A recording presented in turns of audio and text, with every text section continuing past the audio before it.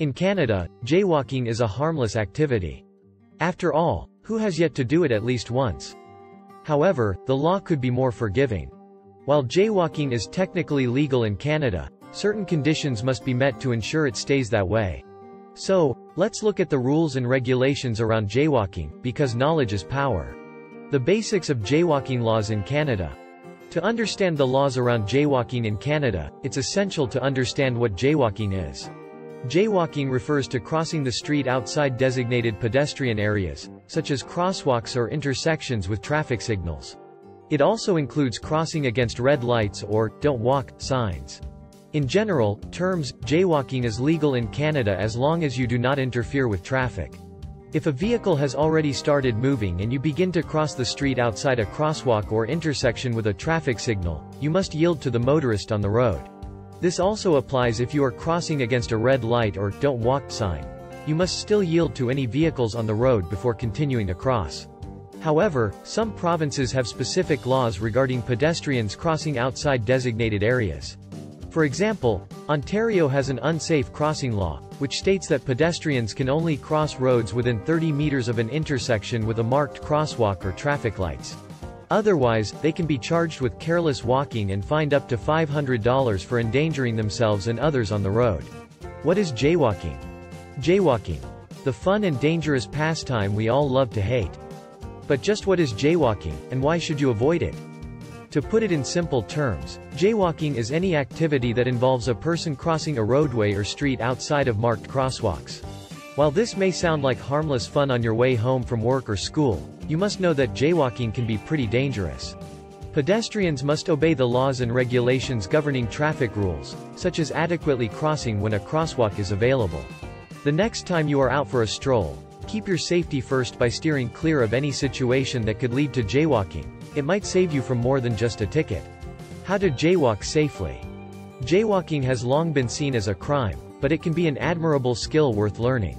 First and foremost, you should always survey the area around you to be aware of any potential hazards, such as busy roads or law enforcement. It is also essential to use caution when deciding where to cross. You'll want to ensure plenty of room for passing cars to maneuver around you without slamming on the brakes. Lastly, when you decide to take those steps into traffic, make sure your steps are bold yet gentle, solid enough for drivers to see your commitment, though nimble sufficient for them to understand that their safety is your #1 concern. There's no better feeling than mastering the art of safe jaywalking. The risks of jaywalking. Jaywalking often appears to be a harmless act, but it's no joke. The risks associated with it are significantly higher than most people think and include far more than getting a stern look from a police officer. Not only is jaywalking illegal in many regions, but it can also lead to severe injury or death.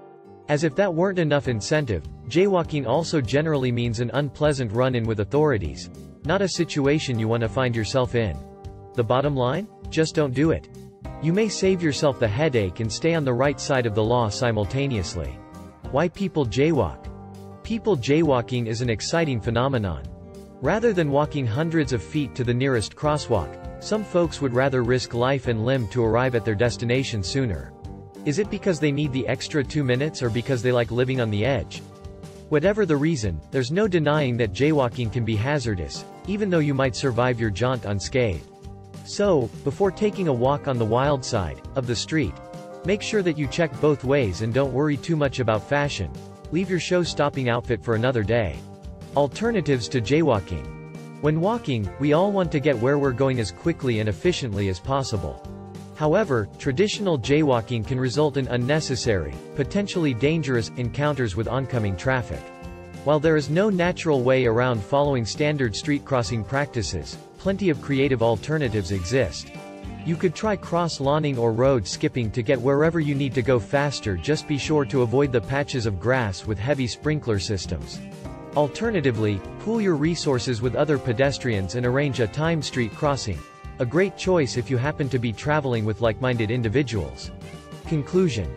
In conclusion, while it is technically legal to cross outside designated pedestrian areas, i.e., jaywalks, in Canada as long as you do not interfere with traffic, each province has laws regarding this activity, which could result in hefty fines if broken. Therefore, knowing your local laws before attempting any jaywalking activities is essential. As always, safety comes first.